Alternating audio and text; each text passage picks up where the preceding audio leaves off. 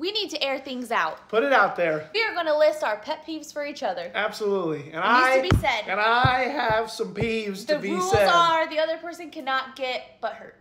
We'll try. You first. All right. One of them is when my beautiful wife and I make some sort of like brand deal content, ad, something like that, something pre-planned. And I'll say, wow, honey, had a great time making that. How do you feel about that video we just made? She'll go, sure. As if I didn't just put my whole ussy into that video, my whole no ussy. And I'm like, stop. Sure, great, throw it away, scrap it. It's because I have to like think about it more. Yeah, okay. Okay, one of my pet peeves is when we're watching a movie together and it's 15 minutes into the movie.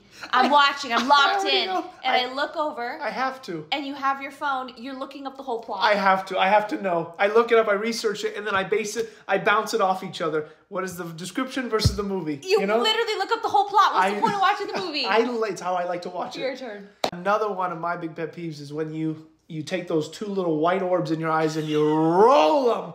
I don't know what about your eyes moving from one side of your face to the other gets to my core. Wait. Roll them back. If you don't roll them back because that cancels it out, I will be livid the whole day. There, I rolled them back. Thank you. Thank you very much. My next one is... What? When I'm taking one of my showers, my everything showers, and my husband has something against a foggy bathroom, so he'll come in, hi honey, how you doing?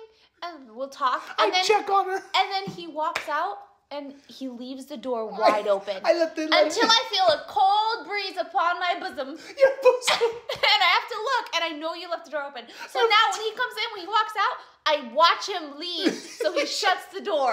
You always check, you're like... And if I had to pick one final thing, because there's not much that peeves me off about you, because I love you. But this girl doesn't eat the crusts off anything. She Pop-Tarts, picks them off.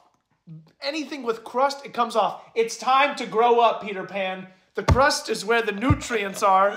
Just kidding, that's not true. I don't like the crust. Eat the crusts. It's part of the sandwich, the bread, everything. Grow up. I love you. But there's just crusts throughout the house.